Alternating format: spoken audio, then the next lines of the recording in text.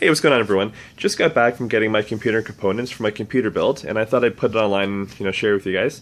If you're looking to do a build yourself, just take your time, do your research on the parts that you want, because if this is going to be your build for the next few years or however long you're going to keep it. So I did my research, and I'll start with the left, which is the Intel Core i5 4670K processor. This is a quad-core processor. It's one of the new Haswell chips. It's part of the 1150 socket. Now, a lot of people seem to think, well, if you're going to do gaming, you need an i7, which is not true. If you're going to be doing lots of like tasks that involve, editing and doing this and doing that, and you need like the lots of multi-threaded applications. Yes, the i7 is a bit better. It's got hyper-threading. But if you're going to be doing gaming and just primarily normal things online, like YouTube videos, maybe some editing and stuff like that, i5 is more than enough. In terms of gaming, it's right on par. There's virtually no difference really, other than like a few frames per second, maybe like 1 or 2. So I mean, for me, I couldn't justify paying another, like, I think it was like $80 more or whatever it was. So that's my processor in the end. Motherboard, I went with the Gigabyte Z87X-UD3H. This is very good motherboard. You can SLI, crossfire, overclock. It's got this new heat sink that keeps it cool. Up to 10 USB 3.0 ports. So it's a very good motherboard. Next to that, I went with the Samsung 840 Evo SSD. This is going to be for my main OS. Next to that, I went with the Cooler Master Hyper Evo 212. This is a good CPU cooler. It's like $34, so budget cost, and it does really well. Next to that, I went with the Corsair Vengeance 8 GB of RAM. This is the low profile version of the RAM. You see a little LP there, just if you have any CPU coolers. It kind of tucks out of the way there. And next to that, I went with an Arctic, just 120mm fan, just for the other side of the CPU cooler. Always a good idea to put 2 fans on them. And I went with Windows 8.1 for my operating system. Just wanted something different. I actually like Windows 8.1 or Windows 8, so that's what I went with. Next to that, a 2 terabyte, just normal hard drive. I believe it's 7200 RPM, so it's pretty fast. And I went with a new mouse as well. Had literally a piece of junk mouse for the past 3 years, so I want to go with something a little bit more premium. So this is the Death Adder by Razer. This is a 2013 edition. And then for my video card, I went with the MSI Twin Frozr GTX770 Overclock Edition. Damn good card. Maxes any game out there on the market, so very good card. And the case that I went with is the Cooler Master CM Storm Stryker. Very good case. I'll show you that when I get the build all set. And that's my build. Also went with a couple of components as well, little accessories. I went with just an air can of compressed air, and I went with an anti-static wristband. Always a good idea to be doing this when you're doing your build, especially if it's your first one. Like me, I just want to be safe. Don't want anything to happen to the motherboard or anything like that. So I mean, it's like $5, definitely worth it. And the air is just to clean up my old computer. I'm going to be reusing my power supply, which is why I don't have one here. And yeah, it's always good to have, to keep everything dust-free. So that's the build, guys. I'm going to show you the final result in a second due to editing. Okay. Okay, guys, so this is the final result. This is the case. This is Cooler Master CM Storm Stryker. It's got a nice Stryker logo on there, and that's funny because that's been my online name since like 2001, so I've had the name for quite a while, so I kind of laughed when I saw the case. But I actually like the case. I didn't buy it for the name, obviously. But like I said, it's a very good case. Keeps the computer extremely cool. Oh my gosh. And plus, it's a full tower too, so that's what I went with, full tower, just because not only is it good for space, but it's also good to keep the computer cool. So this is the front. You got a lot of different bays. I believe you have 2, 4, 6, 8, 9. So 9 bays, expansion bays to put whatever you want in there. I got a nice CM Storm logo on the front, and that's not just for show. It actually comes off, and there's a drive in there. And, well, not a drive, but there's a little pouch, and you could keep all your accessories. So I just keep I have my SLI bridge in there from my other card. I got SATA cables, I got brackets, nuts, bolts, what have you, so it's pretty cool that they do that.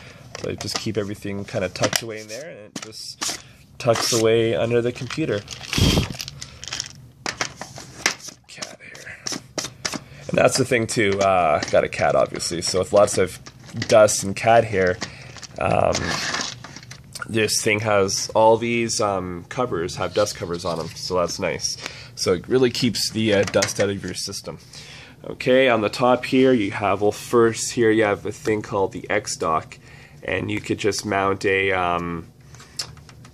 hard drive in there. You could already mount, you could stick it in there if you need to put something in there quick. You got your controls up top, 2 USB 3s, 2 USB 2s, microphone, headphone, recessed power button, recessed reset button so you don't hit it by mistake. You can see it's kind of deep in there.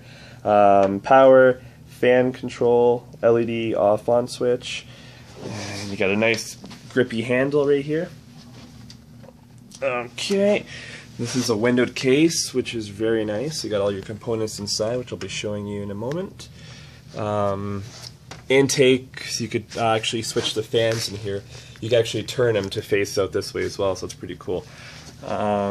Here's the top of the case, lots of ventilation. Dust cover comes out to keep the fan in there from a lot of dust going in there, so it's pretty cool. Here's the back, big 140mm fan, grommets for your liquid cooling.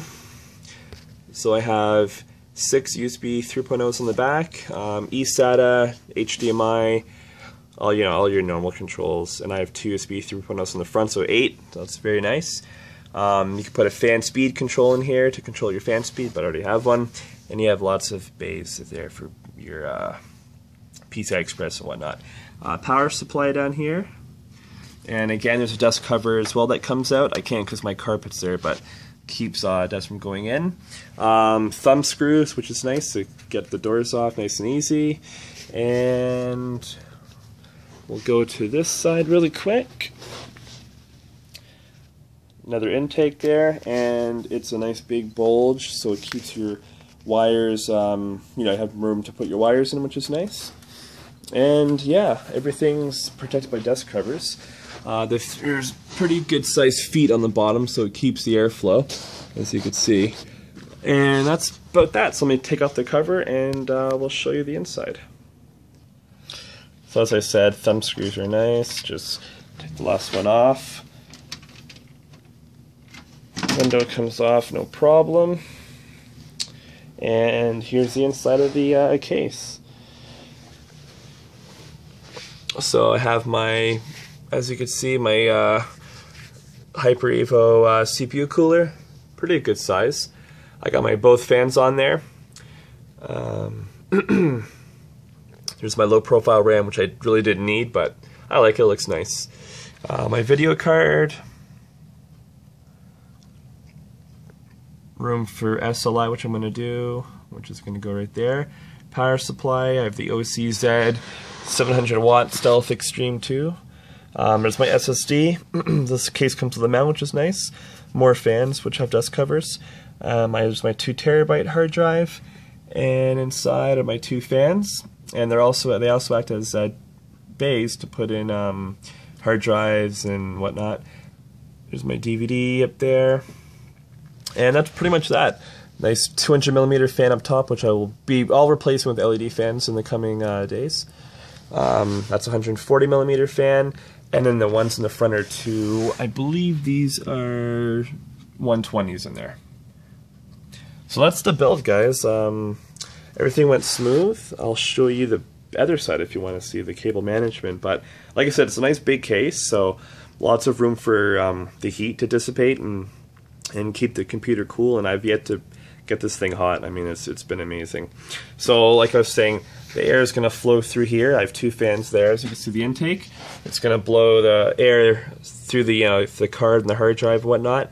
I got another fan up here to exhaust it, and then the CPU cooler is going to pull in air, push it out, and then the remaining air heat will dissipate, and it'll be exhausted out of the top. So that's an exhaust fan there, so it keeps the computer really cool. And let me show you the cable management now. Okay, and here's the other side here with the door open. Just all my cables. There's the CPU cooler bracket on the back. And yeah, everything went pretty smooth. There's all the wires. Got everything kind of zip tied, or twist tied, sorry, on the side. Keep everything neat. As I said, the bulge in the case really helps out because, you know, that's a pretty big cable there. That's a pretty big one too, so you get some extra room. So all in all, guys, that is the build. If you have any questions, let me know, and I will be turning this on, and I'll be showing you, you know, the final result if you want to see that after. So tune in to the next video. Okay, guys, take care.